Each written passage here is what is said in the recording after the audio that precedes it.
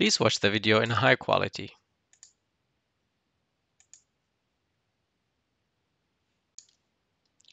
Select each camera and in the inspector set its target display.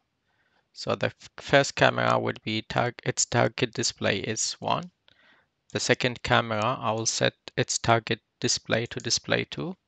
And I will set the third camera display to display 3. Now, if I play,